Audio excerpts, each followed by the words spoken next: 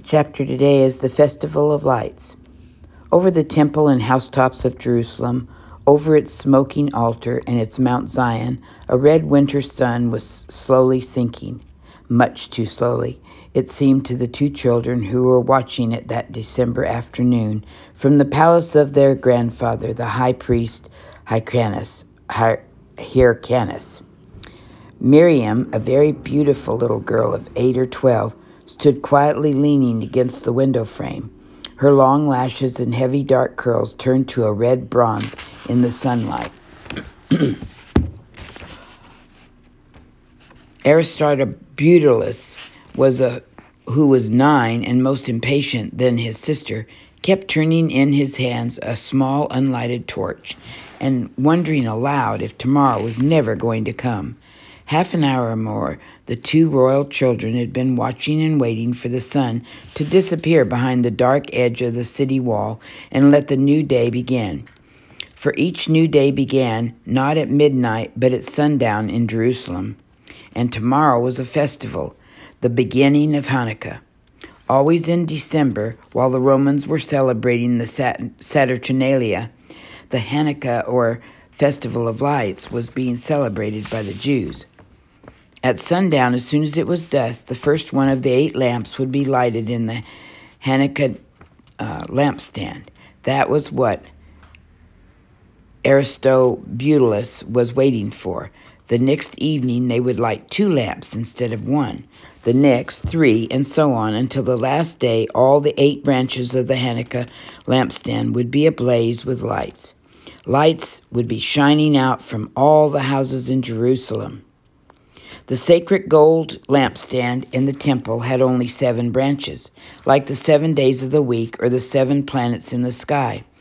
But the Hanukkah lampstand had 8 lights in memory of the miracle. According to a legend which Miriam and Aristobulus, that name's weird, never tired of hearing repeated, a miracle had taken place in the temple in the day of one of the early ancestors, Judas Maccabeus. It had been on December day, about 100 years ago, when the Greeks, instead of the Romans, had ruled over Palestine. The temple, after being long misused by the Greeks for the worship of one of the many gods, had just been won back again by the Jews and was about to be rededicated to Javan, the one and only God of Israel. Everything was ready. The altar had been cleansed and purified. New golden basins had been provided to catch the blood of the lambs, waiting to be sacrificed. The 12 loaves of unleavened bread had been laid on the table in the holy place, and there too, once more, standing like the tree of life, was a great sacred lamp, or candlestick, with its 7 branches. It had only to be filled and lighted. Then, to the dismay of the priests, no pure lamp oil could be found. A frantic search unearthed but one small dusty jar containing only enough sacred oil to last a single day, but with it the 7 cups were filled and lighted. The next day, to the amazement of the priests, it was still burning, and the next. For 8 days, it was said, the oil continued to burn. In joy, then, and thanksgiving, Judas Maccabeus had decreed that every year for 8 days the miracle should be commemorated with a solemn festival of joy and thanksgiving. For 8 days, therefore, this year, as every year, while the Hanukkah lights were burning, the temple walls would resound with singing of psalms and the choirs of hallelujah or praise to Javan, the God of Israel. Judas Maccabeus was the great hero who had defeated the Greeks and won back the temple.